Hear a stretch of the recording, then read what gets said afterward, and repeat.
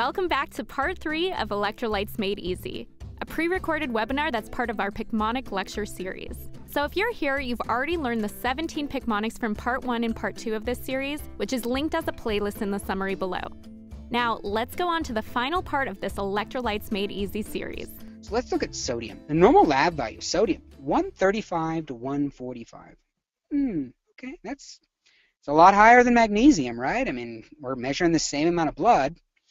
And of course, I could have put the actual size of deciliters and whatnot, but I'm not trying to teach you to memorize that. I want you to memorize 135 to 145. 135 to 145, that's a relatively large extracellular volume, right? So wouldn't that make you think that this is probably in charge of extracellular excitability? Put that together. That was pretty smart of me, right? But what's important with extracellular is that this sodium, which is high in the extracellular space, is really sensitive to fluid balances. Well, it makes pretty much sense to me. If sodium is high in the extracellular space and it is mostly responsible for extracellular excitability, then it would be very sensitive if you had extra fluid volume or no fluid volume. That's right, because I think about these dots. Let's say I put 5 marbles in a 5-ounce bag. They're pretty high dense marbles, right? But I took those 5 marbles and then I put them in a gallon jug, then it's not very dense. If I filled the bags with water. I don't even know if marbles could fit in a 5-ounce bag, but hopefully you got the thought that you could be very dense or very not dense or very spaced out. So normal is 135 to 145.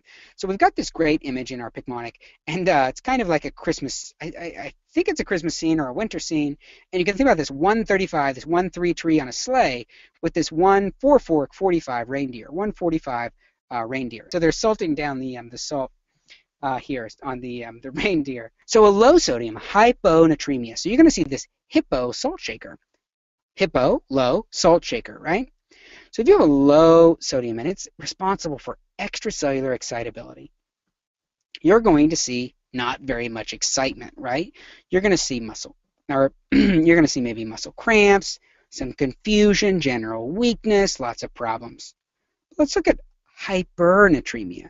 So if you have a very large amount of sodium, a high amount of sodium or content, here's an important thing to think about both of these before I say this.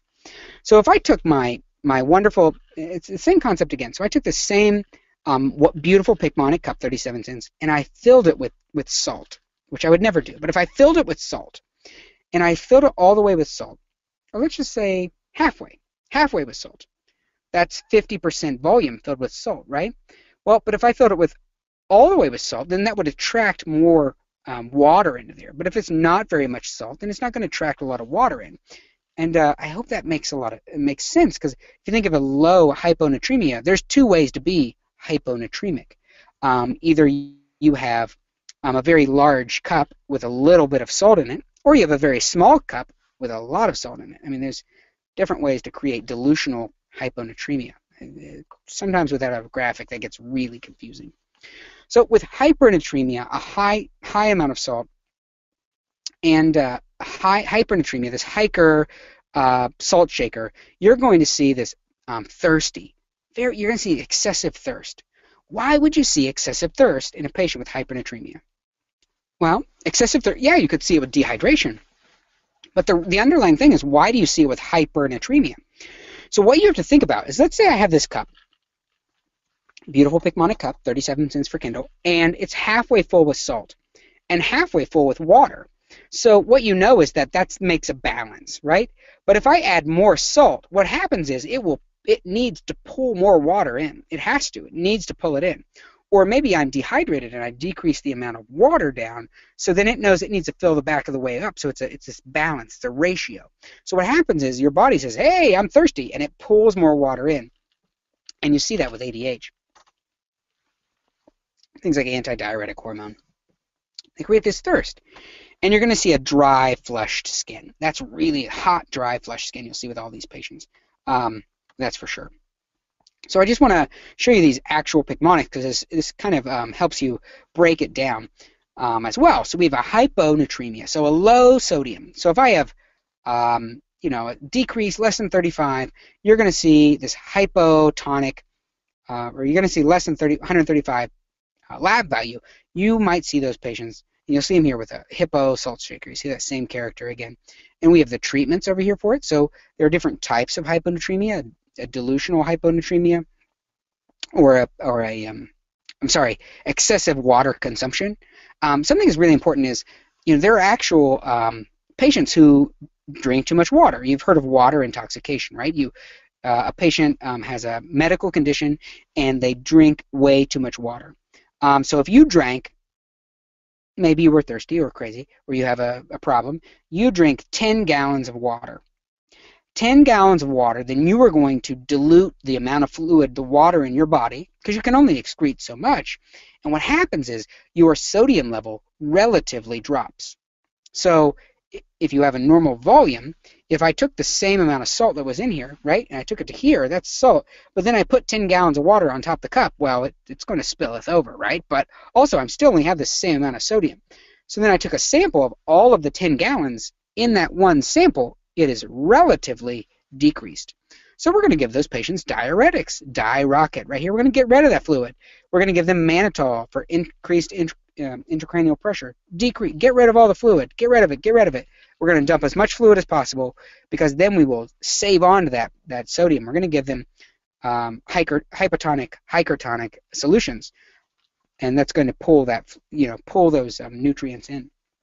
So hypernatremia is exactly the opposite, right? So you want to think about those because those are way too much sodium in one spot. So it's pretty much you've dehydrated them down, and that's really where you see that most commonly is dehydration. And that's why you have this scene here with this dehydration, and it's in this desert oasis and whatnot. And that's how you can always kind of keep each of them correctly, for sure. And that's exactly how you think about it.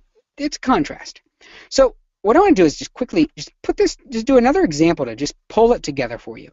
So, I've got this one here. It's, cells, each cell is a little bit different, types of cells. They have these ion channels which allow these electrolytes to move across, and some of them have pumps that allow them to move, pump these many ions in, pump this many ions out. But they all work in a balance, and that's Physiology 101. I didn't really enjoy my physiology class, but that physiology is very advanced in all these math calculations you can find out which way it's going to shift, especially in cardiology. We know a lot about the cardiac myocytes, which is the example I'm going to show you again in just a second. I know a lot about those.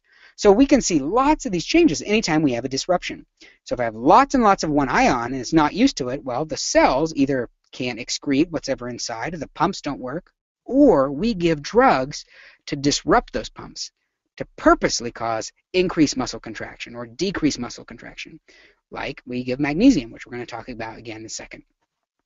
So, putting it all together again, here's the cardiac myocyte from the very beginning. So we saw the same thing from the beginning, right? This is a cardiac myocyte. We've cut out. There's some more channels on a cardiac myocyte if you're a physiologist, if that's a word. So here's a cardiac myocyte, intracellular fluid volume, intracellular fluid here inside the cell. We have some potassium and we have sodium. And here's some channels that are just free flowing.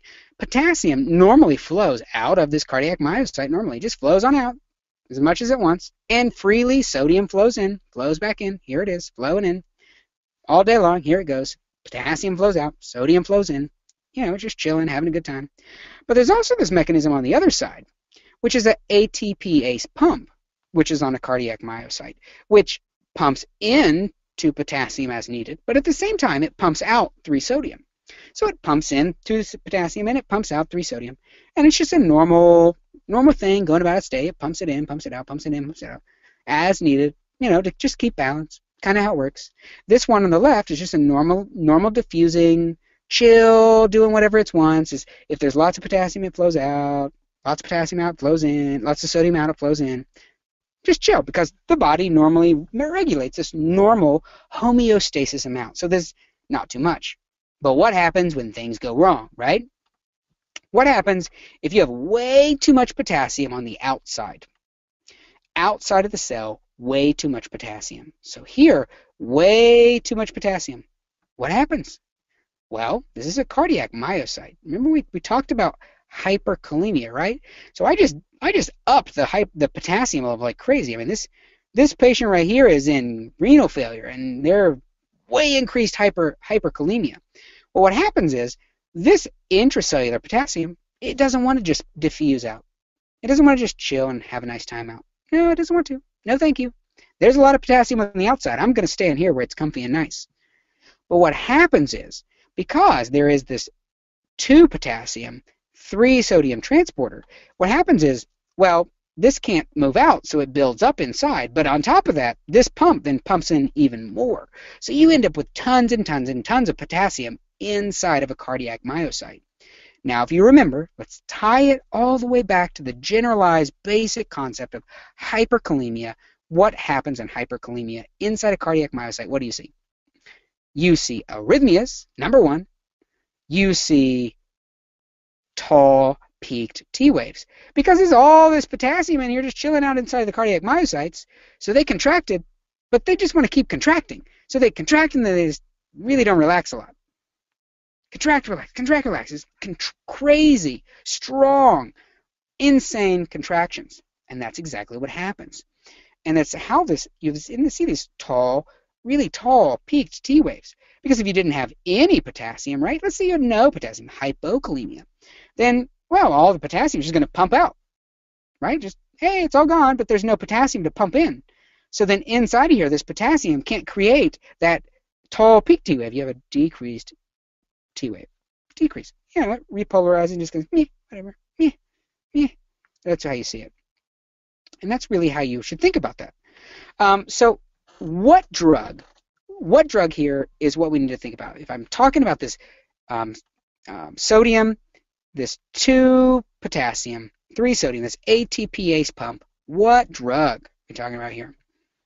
Digoxin. Digoxin actually blocks this sodium and potassium ATPase pump. So it blocks it here. So no more potassium can go in. And that causes this insane contraction. Not so much relaxing, insane contraction. And if you have hypokalemia, you end up with a really increased risk of digoxin toxicity. Somebody actually said insulin. And insulin is an interesting one, because if I give insulin, when do I give insulin? Janelle, you said insulin. When would it be a good time that I would give insulin? Yeah, diabetes. Don't say that one. That's cheating. You're not allowed to cheat like that. Yeah, throw that out. That doesn't count. That's the obvious choice. I'm not going to into that one. I'm not that easy. Hyperkalemia. So what happens is in hyperkalemia, so if I have this high potassium level outside the cell, insulin and beta blockers actually shift potassium inside of the cell because of these membrane channels. And yeah, it's advanced for a nurse. I mean, I'm not saying nurses don't need to know it, but what is important is that you know that insulin causes potassium to shift inside the cell. So it works by making this, these pumps work. It has its own pump, and it causes this potassium to shift inside the cell, and then decreases the cellular volume, the extracellular volume, which decreases the potassium level. And that's exactly how it works, and that's kind of how you should think about it. Email us anything you have a question about. Maybe even it's not, maybe you're not a Picmonic subscriber, but you have a question or something. It's fine. Send us an email, and we're going to get to you. If you didn't get your question answered and you really want to get it, just send it out. It's no big deal. That's it. That's all we have for tonight. I appreciate you guys coming. So we'll see you next week. I hope you learned something. And otherwise, have a great night. Send us any questions you have. Good luck studying. So that completes our pre-recorded webinar on electrolytes made easy. In this last part, we talked about the 7 Picmonics that cover sodium, hyponatremia, hypernatremia, mannitol, IV solutions, digoxin, and insulin. Go learn these topics now at picmonic.com or on the iOS or Android apps. Just click the playlist link below this video that covers the entire list of the 24 Picmonics that were covered in this 3-part series. Using the link below will also get you a 20% discount off Picmonic Premium. And if you need a little guidance on how to use the system to really maximize your studying, check out our Getting Started video linked below. And until next time, good luck studying.